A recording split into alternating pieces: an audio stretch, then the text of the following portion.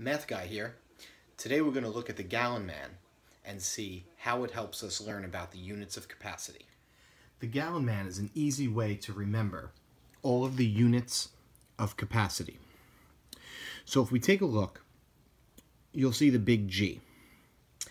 Inside of the big G, which stands for gallon, we have 4 Q's.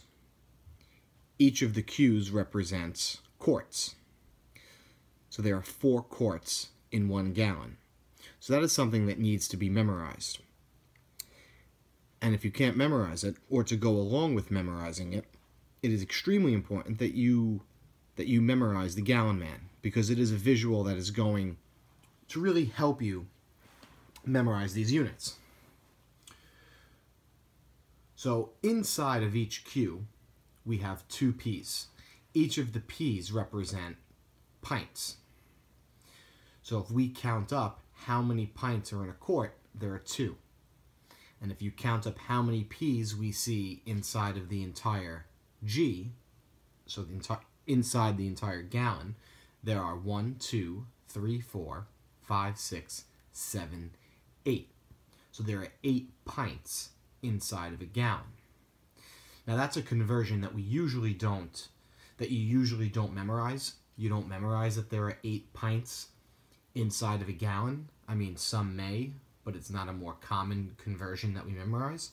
But if you're able to understand the gallon man and draw it from scratch, they could ask you how many pints are in half a gallon, how many pints are in 3 quarts, or how many pints are in a gallon.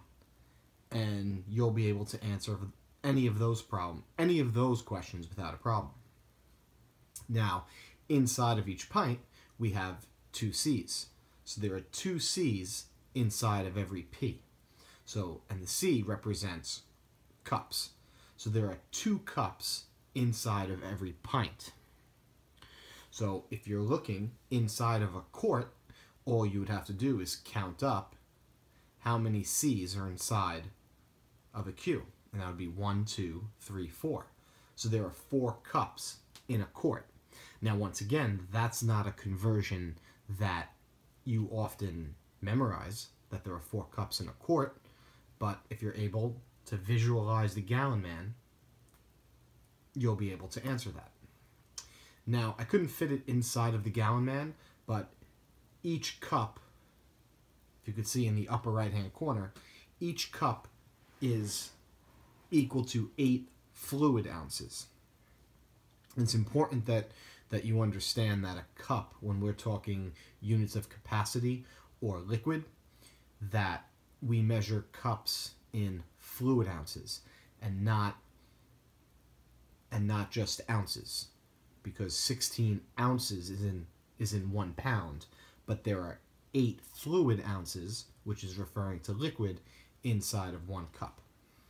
So, and once again, if you know that there are 8 fluid ounces in 1 cup, you could answer the question of how many fluid ounces are inside of 1 gallon. And you would just count up, well, how many C's are inside of my gallon? And there are 1, 2, 3, 4, 5, 6, 7, 8, 9, 10, 11, 12, 13, 14, 15, 16. So there are 16, since there are 16 cups inside of 1 gallon, you would do 16 times 8, which equals, well, we could do 10 times 8 is 80, and 6 times 8 is 48. So 80 and 48 is 128 fluid ounces in 1 gallon. So there's 128 fluid ounces in 1 gallon. And once again, from looking at the gallon man, you should be able to do that math.